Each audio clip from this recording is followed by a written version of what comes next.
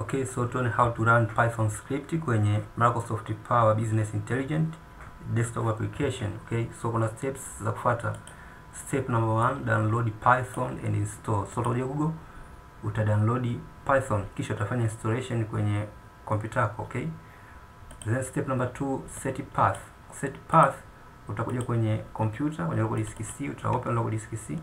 Then uta open directory imeandikwa users, then computer name, for example Shamim, my name, and then to access directory imeandikwa app data.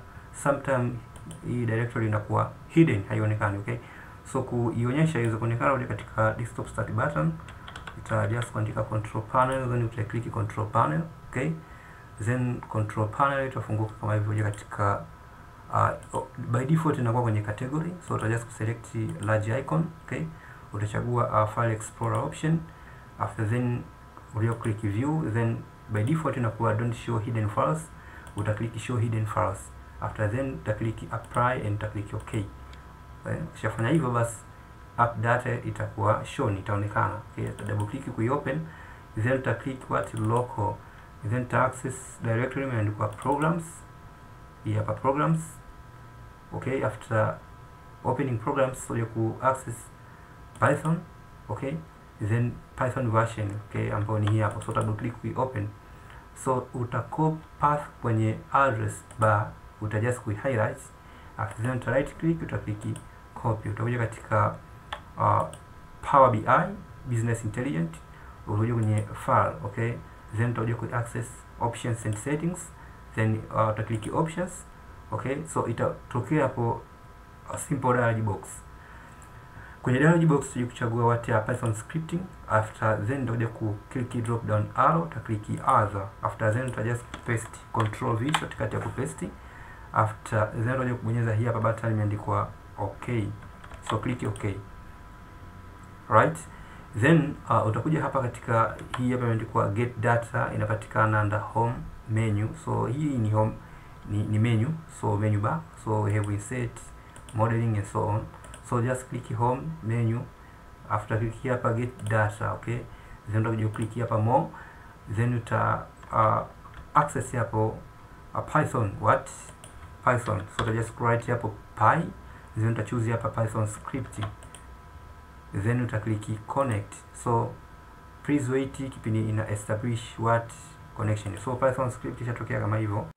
So hapa naweza kaandika Python script kwa ajili ya ku load dataset. Hapa natengeneza a dataset, Python dataset. Okay, so import pandas, okay, is pd. So before unakuja kwenye desktop start button, hapo uta just kuandika cmd. Okay, now cmd then utafungua what command prompt. Okay, so command prompt itafunguka kama hivi. Okay, then hapo utaandika just Python, then space hyphen check version. Okay, Python version. Okay, so now you can see Python version ambayo ni hii hapa. Okay, so now again pip, okay, then hyphen then version. Okay, then click okay. Okay, so now you can see pip version itakuwa displayed hapo. Okay, my pip version ambayo ni hii. So now we install pandas, pip install pandas. Okay, pandas, so pandas ile ambayo tunataka kuifanyia installation pale. So uta click okay kwa ajili ya ku execute.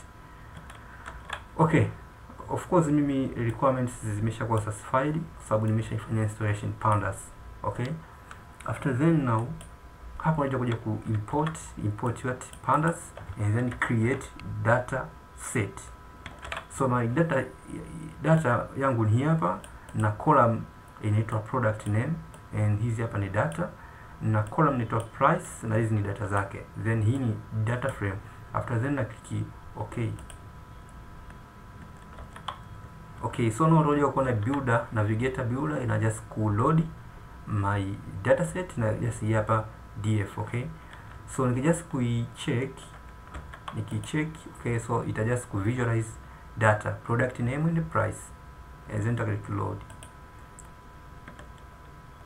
Okay, so tasubiri kidogo kipindi inafanya evaluation. So 5 rows imeshakuwa created.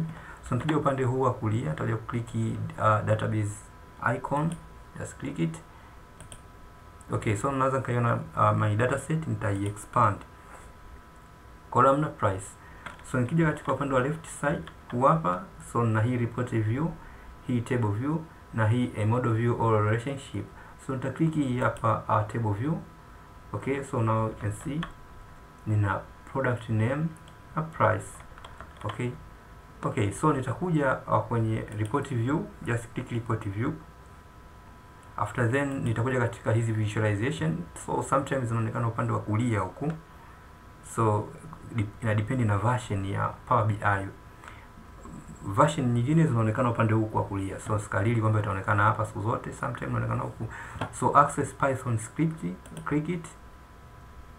Okay, then enable. Okay, so hii canvas imeshakuwa created. So now add value, nakuja hapa katika hii hapa my dataset na add a product name. Okay, na click na drop and then a price, product name and price. Okay, so now hakikisha kwamba imeenda kwenye Python, so click Python. Okay, so now good, sum of price and product name, just click. Okay, now good. Now hapa unaweza just visualize data zako kwa create at least a plot.